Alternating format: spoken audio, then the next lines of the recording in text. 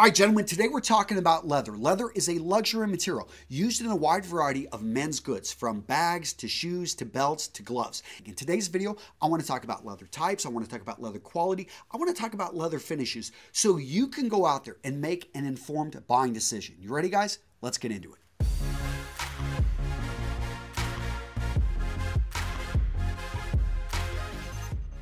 So first off, let's talk about leather quality. Leather quality is determined by the overall durability of it and the lack of blemishes. Those two things right there are going to oftentimes determine whether it's a first grade, second grade, third grade, or fourth grade quality leather. So let's talk about first grade quality leather. This is going to come from the lower back of the animal and only makes up 13% of the hide. First grade leather has all the qualities manufacturers want for their higher end pieces, and it only makes up a small portion of the animal. So that's why it commands such a high price. Next up, we've got second grade leather, and it's very close to first grade leather, but it actually makes up 30% of the hide, and we're going to see it in and around the buttocks and the middle back of the animal. And what's interesting about this is what we start to see mostly with bags. We're going to see it a lot with jackets. The same also with third grade leather. It starts to go lower into the rib area, and this is again 32% of the hide. So between second grade and third grade, we see about 62% of the hide being available. Now let's talk about fourth grade leather. Fourth grade leather makes up about 25% of the hide, and it's the part of the animal in and around the leg area, in and around the neck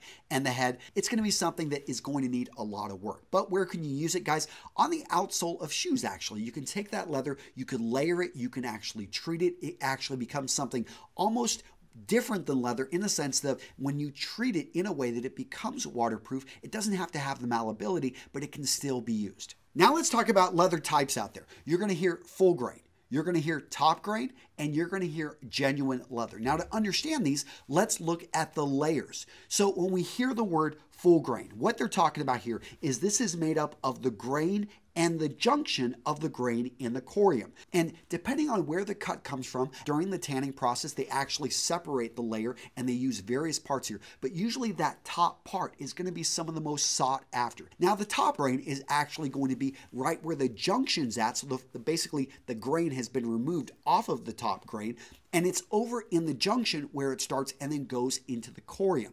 Now, when we hear things that are known as genuine leather, of course, they are leather, but they're mostly made up of the corium. Now, guys, I want to stress with the various types of leather, one isn't necessarily inferior or superior to the other. It depends on the purpose of the leather.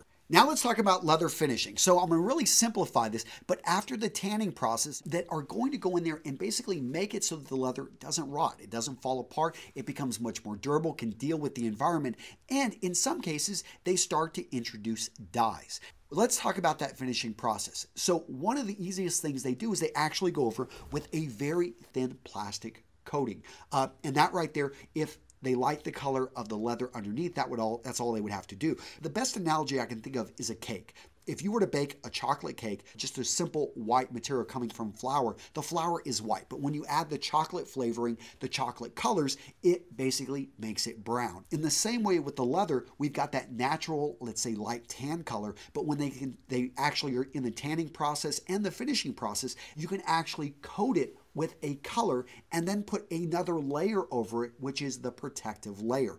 All right, now let's talk about leather thicknesses, and they're going to range from 1 ounce, which is about 0.4 millimeters, to 14 ounces, which is about 5.56 millimeters. And let me simply start off with a pair of dress shoes here to explain where we're going to see that wide variety in thicknesses of the leather. So the inside lining of these high-end dress shoes right here use a very thin layer of leather. This to me is a great sign of quality dress shoes. Why? Because that extra layer that they took the time to put in there is going to absorb the sweat. And that right there is going to protect the outer upper sole of the shoe. So this outer sole, this upper sole part right here, this is going to be about 3 to 5 ounces. Understand, once you get past 6 ounces, it becomes a lot less malleable and something that it would be much harder to break in the shoe. Now, the 14 ounces, where are we going to see that? On the outsole of the shoe. And this is formed by multiple layers. It doesn't have to be one thick 14-ounce cut. That would actually be pretty rare. This one looks like to be about 12.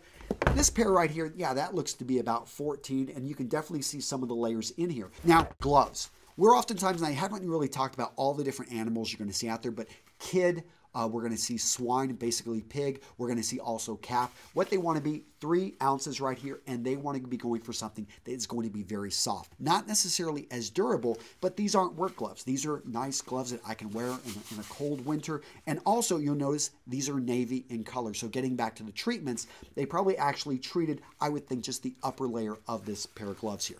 Now, when it comes to belts, 8 ounces on this right here. I can see that this is a double layer of leather, so they probably went with maybe 2 5 ounces right here. And then on the inside, they're going to have a material in here. Some companies, and I've seen some companies actually use metal in here. Now, I haven't really talked about any exotics like ostrich or reptiles or anything like that. So this is actually leather, but it's made to look like an exotic. Now, animals like this is buffalo right here, and this is going to be actually a very thick material. When buffalo is interesting, and especially people don't like to polish the buffalo, they want to actually show where this came from. Things like this are going to command a higher price because they're coming from more of an exotic material. All right, now let's talk about jackets. So 3 to 4 ounces, we're going to see usually in Suede's, lighter weight jackets, but in heavier weight jackets, 5 to 6 ounces. This one right here, I can tell it's been treated to become softer, but it's a very thick leather right here.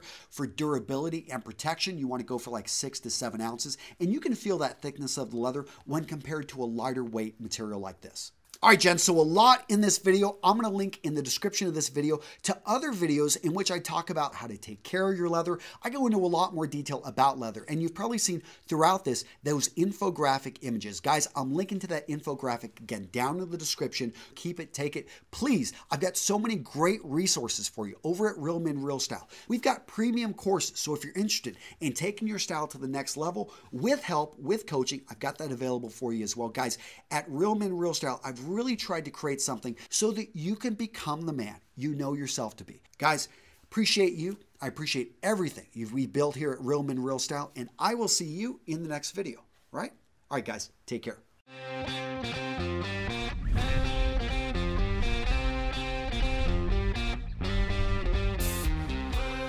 You're at an event where there's so much success around you, and there's so many people at your level as far as your own peers and whatnot. You can grow with one another as well as learn from the successes and mistakes of other people who already have inspired you.